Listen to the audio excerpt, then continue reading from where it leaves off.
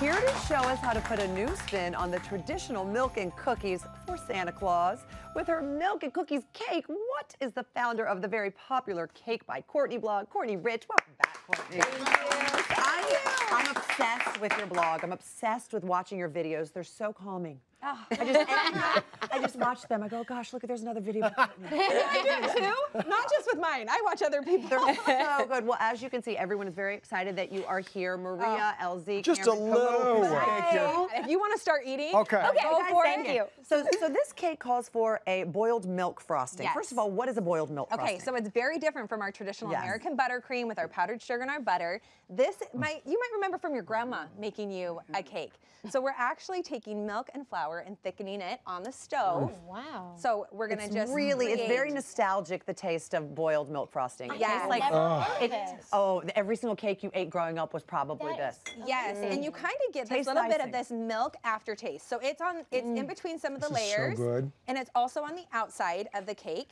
And it's not as sweet as an American buttercream, which is usually what I put on my frosting or my cakes. And I thought, you know, let's put this tradition of taking milk and cookies for Santa, which we do at my house every year with my kids.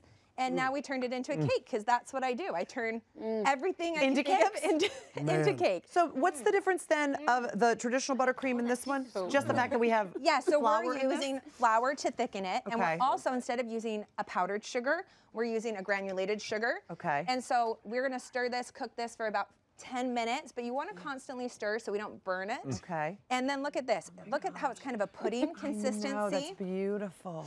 You can So eat we it just get like it that. so good. It's so good. I mean, like, whoa. And then you let it cool though before we can work with it, right? Yes, we cannot put this hot into butter and sugar right now. So give it about an hour at least in the refrigerator, put it in another bowl, put some saran wrap over it. Okay. It will still most likely get a little bit of a skin. You know when you're making homemade pudding and it has that little film on the top?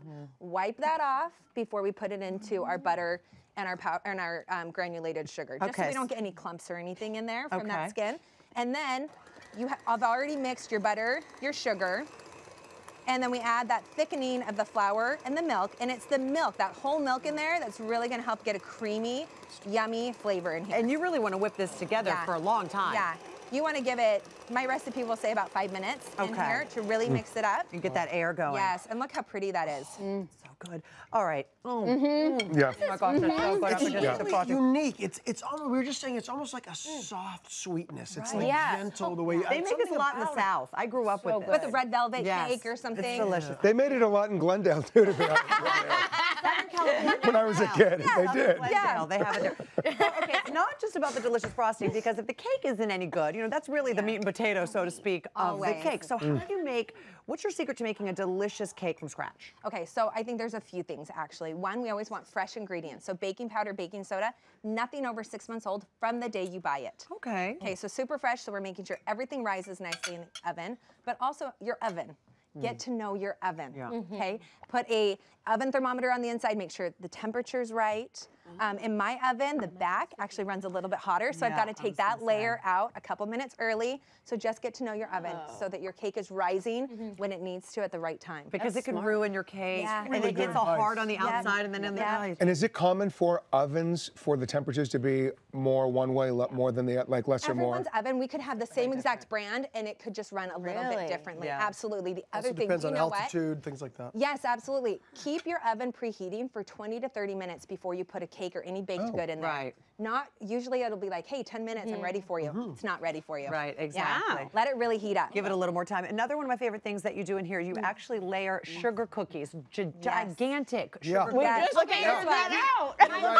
My mind is here? seriously blown by the creativity of this cake. So you see here, amazing. this is the cake, and you think, oh, that must be another layer of cake, but it's not. That is a cookie, and a then full there's sugar another layer of cookie. cake. It's amazing. Okay, so now we just basically layer, don't we? So we have a great vanilla cake here, just a traditional vanilla cake, and then this is vanilla buttercream, just a traditional American buttercream. So you both have the frosting. Exactly, because this is what I use to frost my cookies with the kids for Santa.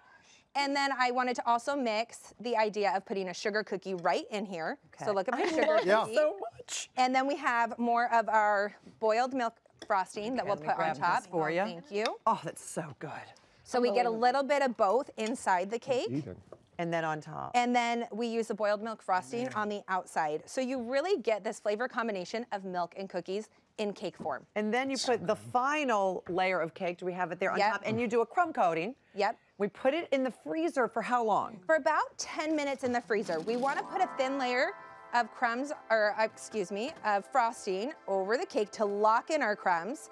So we'll just do a little switch. It's like here. a work of art. I mean, it's really is. There you go. Your beautifully kids, artistic. your There we kids go. must get the best presents from Santa because really Santa likes our your house. He does. Probably more than some other houses, if I'm going to be honest. So good. Yeah. This year he's getting cake with his cookies, and he may never not be able to have cake. I will say something. On your YouTube channel and all your Yeah. videos, you have the most perfect. The cake doesn't have any edges. It's just perfect. It's taken a lot of practice. A lot of practice. She makes it look like it's so easy and so fast. Like that one Perfect there? size. Like Look this. at this. Doesn't this look like this was cut out of construction paper? It literally doesn't even look real almost doesn't. in a good How way. do you do that? Thank you. I love this tool, and I actually have my own. We're going to be starting to sell very soon. It's called an acrylic disc, and I place it on the top of my crumb-coated cake. And we're not going to do it right now just because it takes a little extra time, but I'll frost the entire sides, fill this in, and do you see how it hangs over just a little bit, Debbie? Yeah. Okay, an extra 1/4 inches on here, so I have plenty of room to frost the sides of the cake. So it's really thick. Yes, and look, I can even I'll hang it over a little bit more on that side and fill in here where it's a little lopsided, so it helps correct a lot of our wobbly cake problems. We'll scrape the whole cake, and we go right against this. It gets us a straight side. We freeze it for another 20 minutes, and then you guys, you just cut this off with a knife. It doesn't ruin it? No. It gets a really sharp edge. You fill in the top. So all of that is on YouTube and my website and Instagram, so you can see a full tutorial Just on so how you to know, use you'll be those. stuck there for about 6 hours. 6 hours later, you're still looking at cakes. I mean, it's incredible. And as you're doing the finishing touches here, I want to point out the fact that you are self-taught. I am. Which is so amazing if you think about it. And you just started a cake club. Yes, so we're launching Courtney's Cake Club in a week. So I'm kind of just getting super nervous, A little but bit I'm busy. so excited. And it's a subscription monthly cake box. And so I'm sending you all my premium quality ingredients, all the dry ones, all the emulsions and the oils. Everything measured You'll out. Yes, everything's pre-measured. There's no box mix. It is 100% homemade by you. And it's one of my cakes, and so there's going to be a couple different subscription models you can choose from. I'll be baking with you with some videos. Really fun stuff. Before by the Larissa way- stalks you, you might want to send her a couple now. Well, I was going to say, you know, Larissa was talking about that she has a baking competition with her family. Yes. Right. And she was actually going to make your fig cake and pass it off as her own. Yes. Now you actually can. Yeah. Exactly. Larissa, you just won. They watched our show, so we may have just revealed the secret. We will let them know which cake I'm Okay, going to send okay, you, good. and then we're good to go. Okay, you guys have a little taste there. I know So you got good. more to do there, Oh my but gosh, everybody, so good.